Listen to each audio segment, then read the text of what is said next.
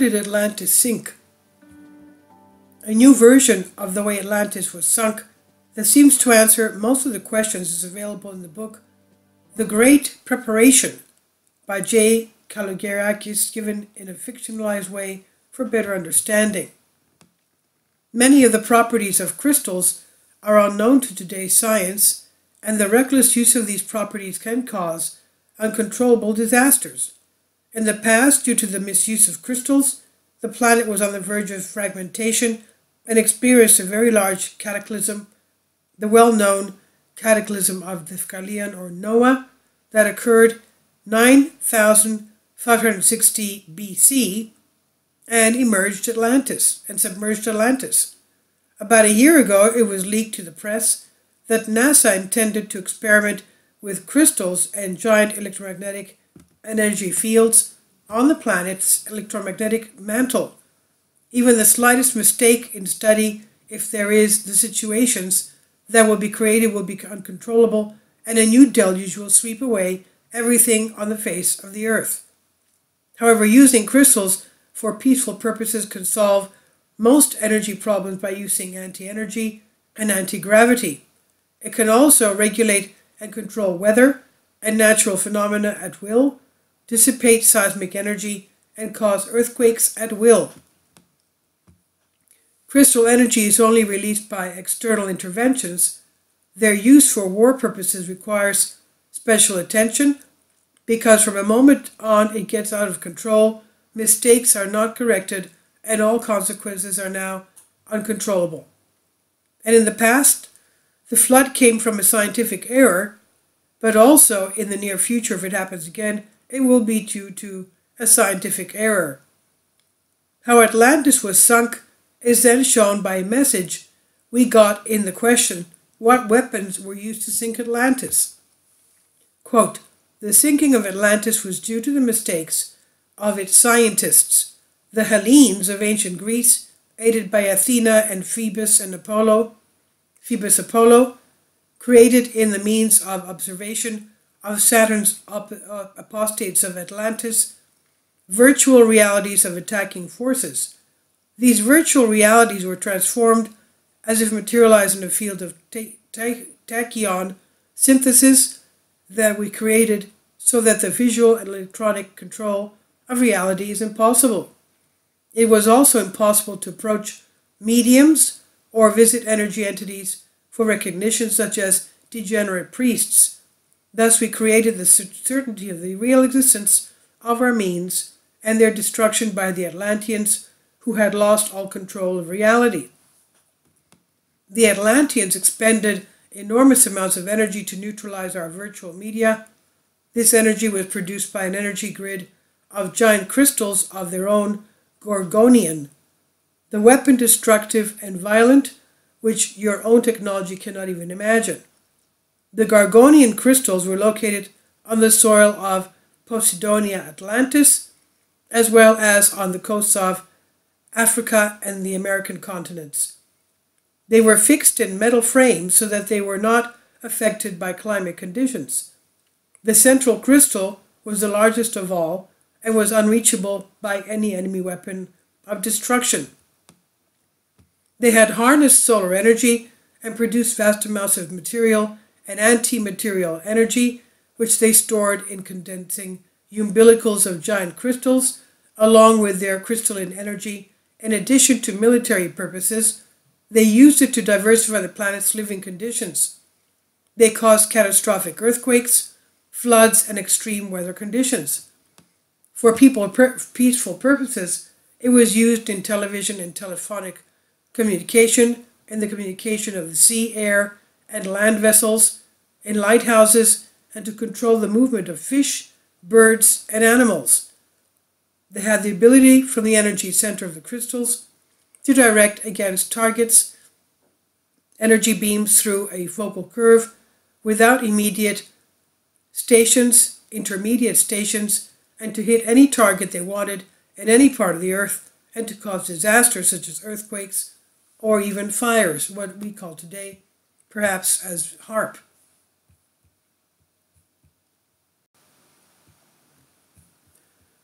handlers of the Atlantean gorgonium crystals. They were the high priests who activated it with thought, with mental frequencies tuned to the frequency of the crystals, which was impossible for the uninitiated. The basis of the gorgonian crystals were hollow, of crystalline structure, and contained chemicals, antimatter, plasma, and protomatter, in which the priests thought to cause reactions and changes in their mass, thus creating a discharge of the accumulated energy of the crystals.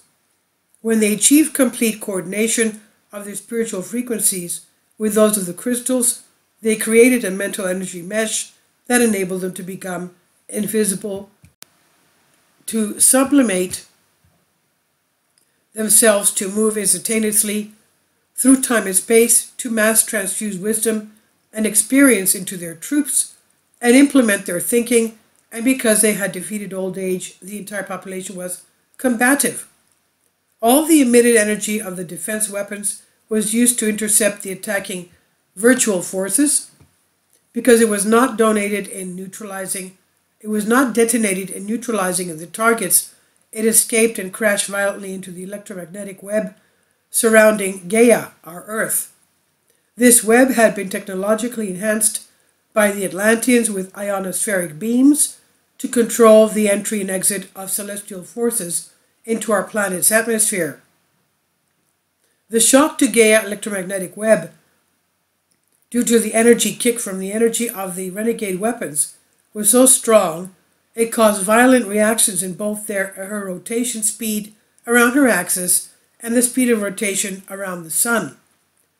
Gaia's static equilibrium was disturbed, causing it to undergo a high-intensity pulsation, which caused not only a slip in its orbit, but also an acceleration of the speed of rotation around its axis.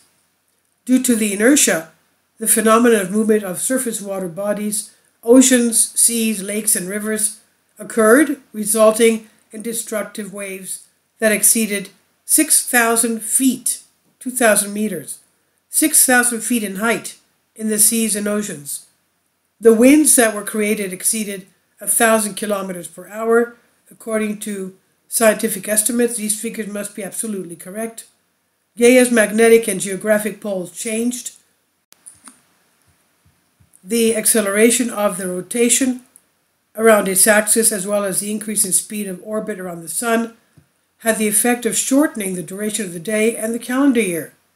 The phenomena of Gaia slipping in its orbit lasted about 1 day and night, and the phenomena of pulsation in a degenerate sequence lasted about 40 days.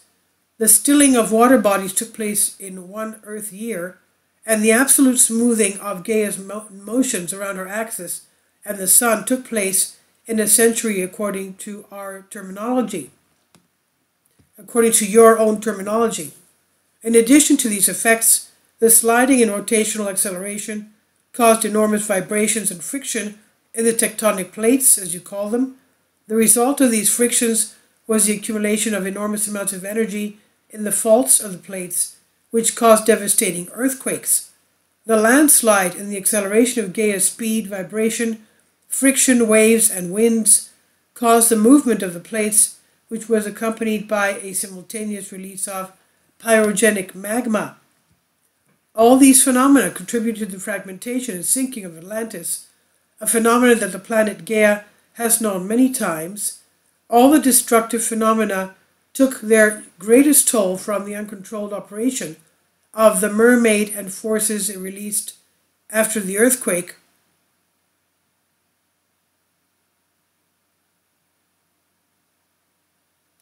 Okay, meaning the geological changes, not mermaid. Okay, sorry, I'm translating this for you. Uncontrolled operation of forces released after the earthquakes, which stopped with the final sinking of Atlantis.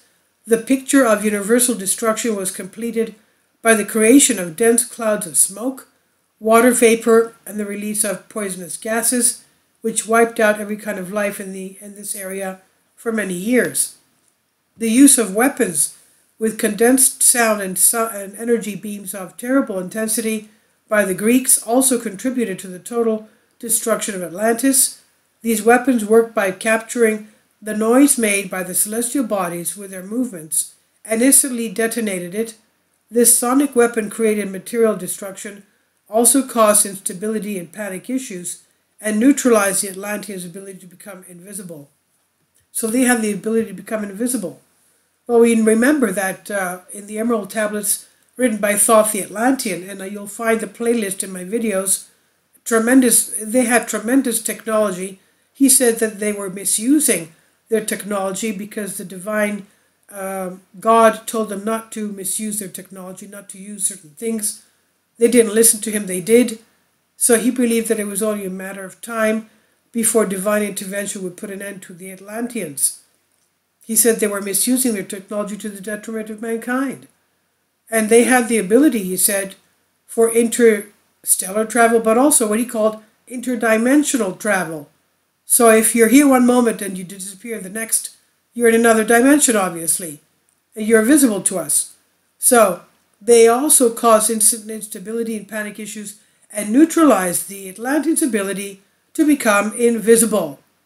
So the ancient Greeks had a certain type of a technology where they were able to neutralize the Atlanteans' ability to have interdimensional travel. Now the movement of the heavenly bodies produced a continuous and intense noise which does not reach the ears of men. This cosmic stillness and silence is achieved by trapping these noises in cosmic loops where they degenerate. They are the mysterious laws of nature, and events that you don't know are going to manifest in the future. The destruction of Atlantis was universal. Only the tops of the mountains were saved, and the location where Atlantis is thought to have been, there is an undersea mountain called Mount Mid-Atlantic, is called the Mid-Atlantic Ridge, and the Atlantis Rift Zone. This coincidence with the contact point of the tectonic African plate with the North and South American plates, where there is still today very strong seismic fault. Seismologists and geologists are afraid that at this point there will again be severe seismic stimulation from the observed phenomena. Remnants of the destroyed areas of Atlantis are found in the coast of the American continent, in the area you call the Bahamas by your own name, and they are what create the mysterious blue lights at the bottom of the sea, which you have not investigated. At this point was its central array of oversized crystals themselves to move instantaneously through time and space, to mass transfuse wisdom and experience into their troops and implement their thinking, and because they had defeated old age, the entire population was combative, as we said. So this area was in the Bahamas at the bottom of the Sargasso Sea are visible blue luminous reflections which Columbus first saw when he discovered America, but they are also the last bright signs of the Earth that the astronauts see when they are away in space, as reported by astronaut of Apollo 12 program. So this is a new version of how to sink Atlantis that seems to answer most of our questions. A book written by G. Kalogerakis, a Greek professor, page 271 to 280, Dion Publications, called The Great Preparation. I've translated this for you from a Greek article. Please leave your comments. Thank you for your support. Kindly support my Patreon account. The daily posts are 5 videos daily, and they are totally different from what I have on my YouTube channel. Thank you so much for your support and that you find all my content so interesting. You'll find the Patreon account details in the description box below.